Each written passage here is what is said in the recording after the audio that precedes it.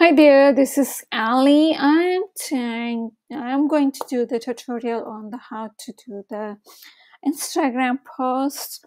And Instagram post mean how to create the account, and the account, how you come up with the post, and how you create the nice grid on Instagram, look more professional. Let me show you.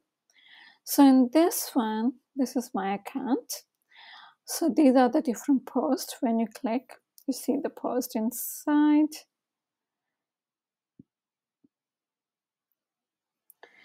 So how we get these finished results while we are creating the post. So I will show you step by step how we do that. So the first thing, we need an Instagram account. If you have a basic, make sure you get pro account. Then you need a Canva account. Canva is super simple.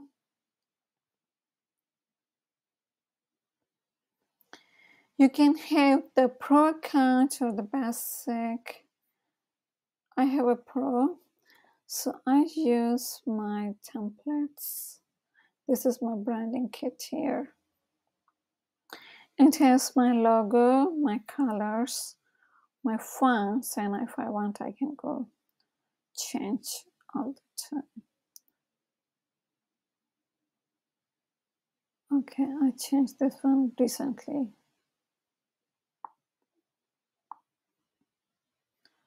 Anyway. So once you have your Canva account, then you also need a template. For templates, you need to go Etsy. It's right here. On Etsy, you pick a template. You can pick any color designs you like, whatever is your best taste. Suppose you buy this one, and you go through and like colors. You can click each brick and see the detail, what is inside. Once you buy this, then they give you the link, and link will bring it to the Canva. Suppose I have this one. So I have quite a few templates here.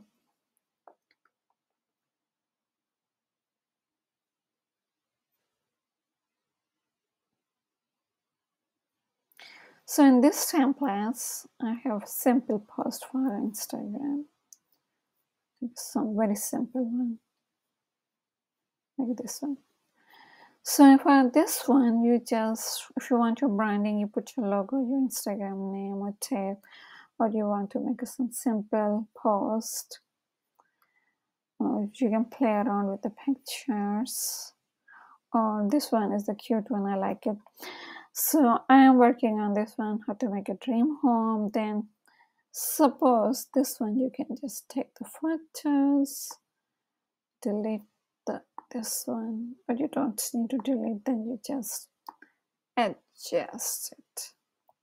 So it has nice border around, nice background, everything looks good, and everything is adjustable. You can see the grid, it will guide you through that. If you are off the grid, you can come back, right? Okay, so once you select this one, like this is number, then you come here and download it. For download, you come here. You don't need a 57 right now. You just need a number 8. So where is number 8? Here. Click number 8, done, download. So when you see this is little celebration, it means it's downloading right here. Now our image is ready. So in the next step, I'm going to show you how to do the geotags. But before we go, let me show you. So suppose this is one template, you like it, you can make a copy of it, right? Then you can make a changes. You can click here, uploads. You can pick a different